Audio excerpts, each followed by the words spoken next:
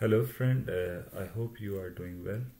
So finally we have managed to complete your project requirement.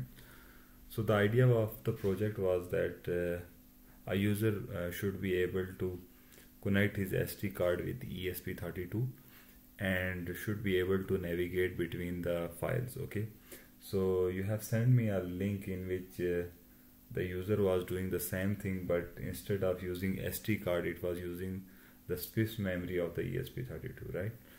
So I have make some changes to the code, so now we could access the files from the SD card. Okay, so there are two main files.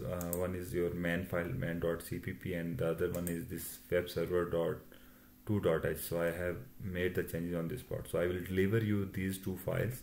You just have to copy this main.cpp file in your Arduino IDE and just copy this web server.2.h in the same directory or the folder. Okay, so imagine if like I have this this folder, okay, src folder, so you should have the INO file and the web server file in the same folder. That's it, you have to do. Okay, the next change you have to do is to change the SSID and the password for your of course access point.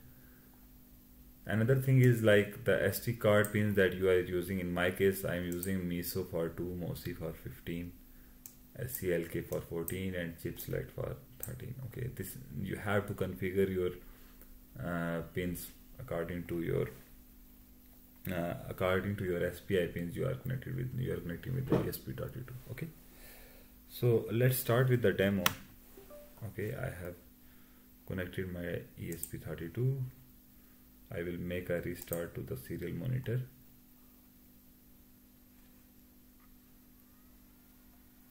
Okay, it's trying to connect with the Wi-Fi. Okay, it's connected. So the first information I got is like my SD card is connected.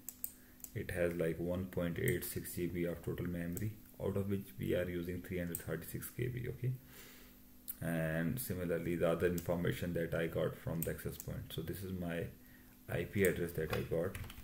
So what I will do, I will bring this one and make a refresh. Okay, that's it. Okay, so first I will see, okay, that's fine, exactly this is my storage file. So I will list files. Very fine. So I have internal view png one file and this is the other file. Okay, what I will do, I will try to upload some files. Let's say I will upload external view this file.